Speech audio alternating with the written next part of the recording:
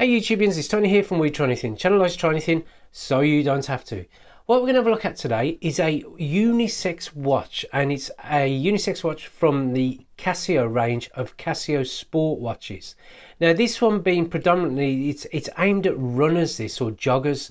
And what we're going to do is just go through the watch, talk about the design of it.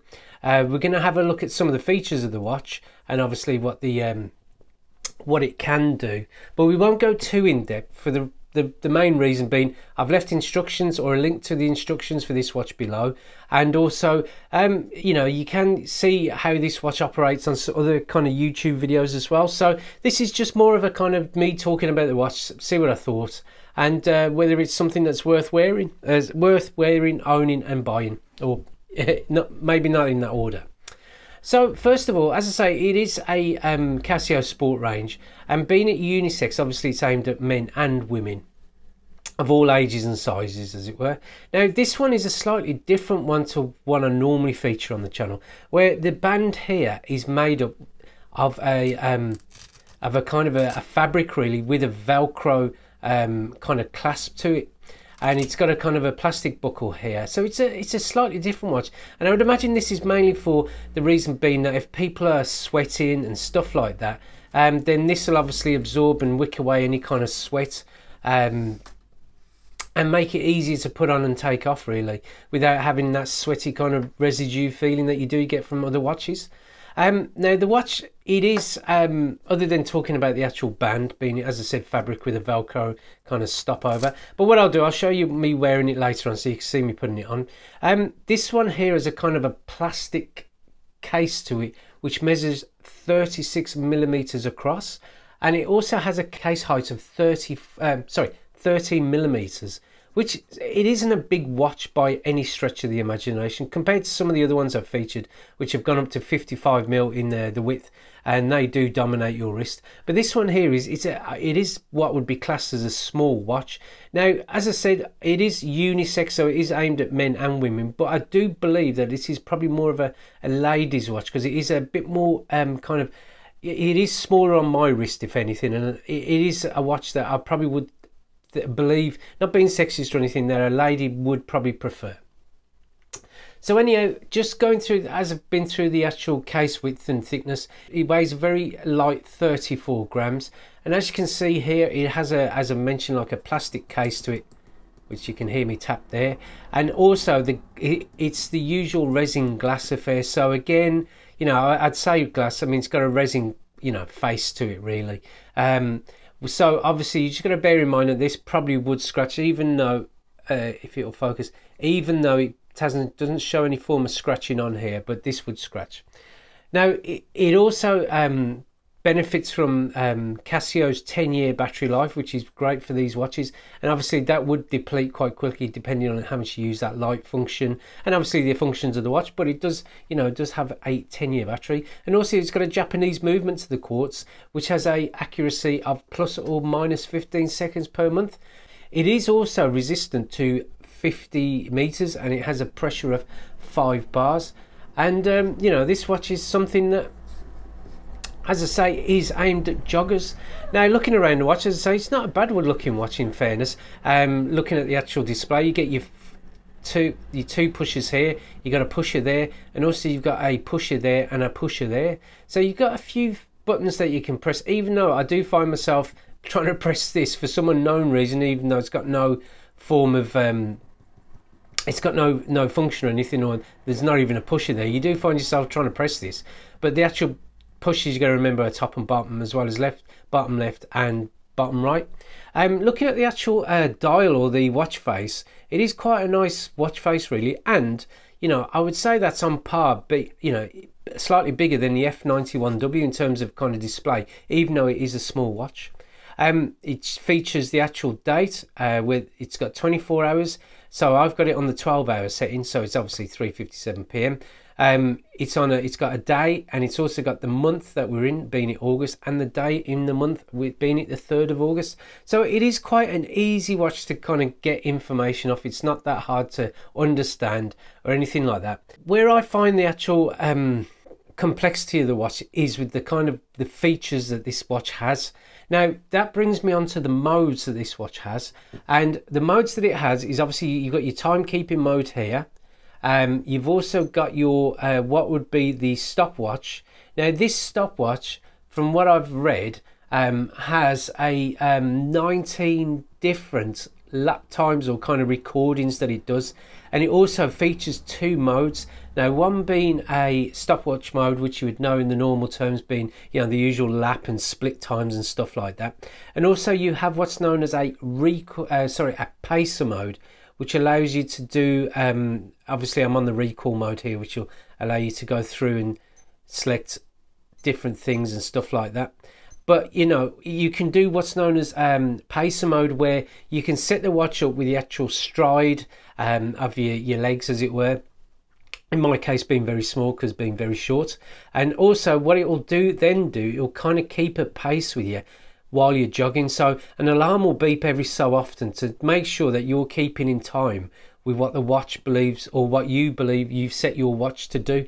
So it's a nice function if you want to keep, as it were, your momentum of your jogging going. So obviously you don't kind of slow down or speed up, you do keep your pace, hence the actual pace. Now obviously I'm not going to show it here because it's a bit too complicated, and I'll be honest with you, it was just something I could never kind of get right properly first time. So just for the, you know, the kind of bearings of this review, it is just something that this watch does. It does kind of set an alarm or sound an alarm every so often, just so you can keep in time or keep up the pace of your jogging.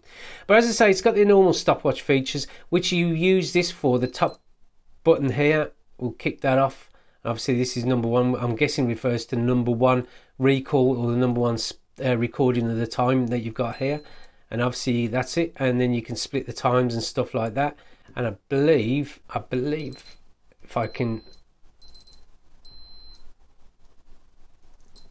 there you go, and I can clear it like that. So as I say, it's quite easy to set up. You know, you could, well, it's quite easy to set the alarm, stopwatch off, and you know, start it and clear it and stuff like that. But it does kind of record your kind of times and stuff like that if you want it to.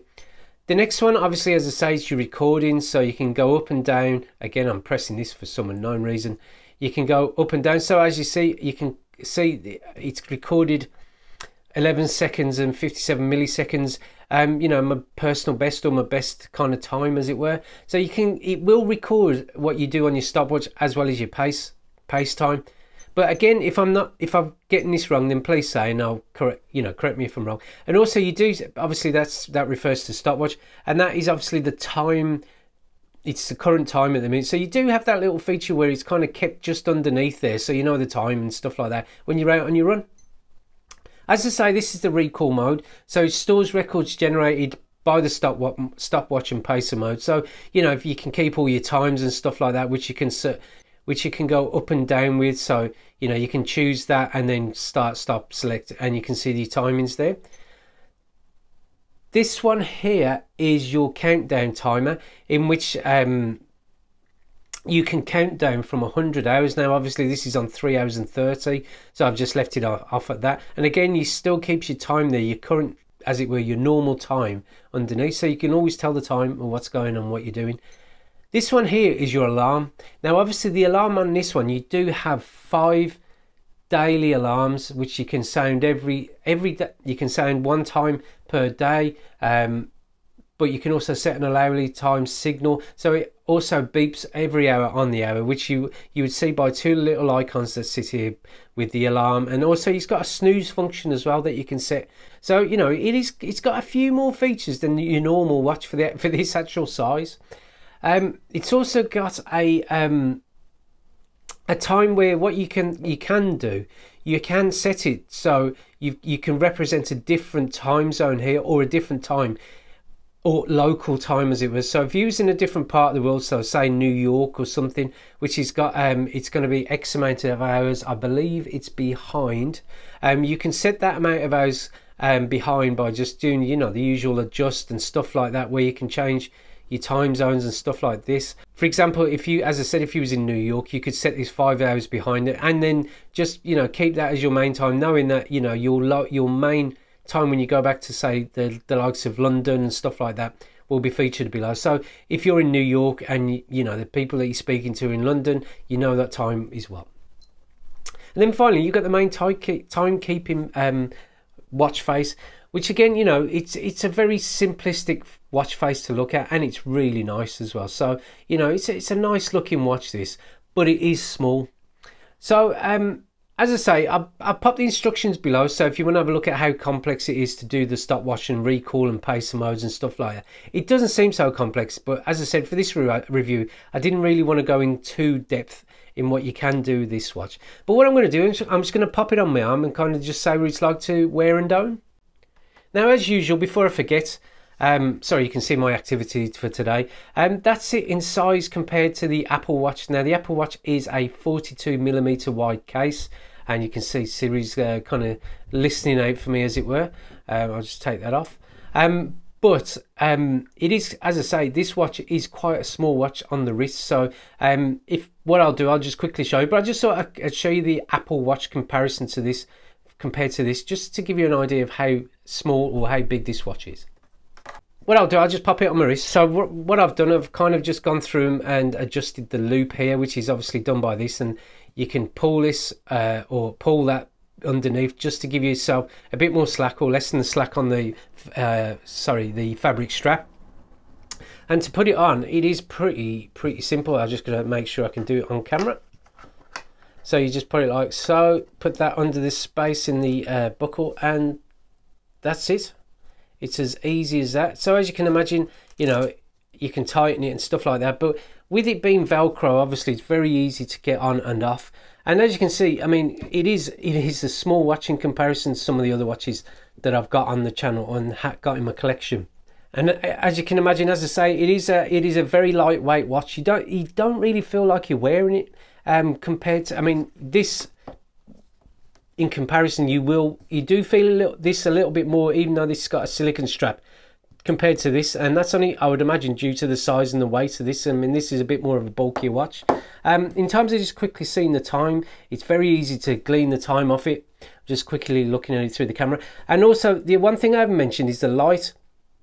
Now, the light on this doesn't seem to work, because I managed to acquire this off eBay, and you can get a different model of this same watch, but obviously it comes with a kind of a resin strap as opposed to a fabric strap, and I believe this is black and silver.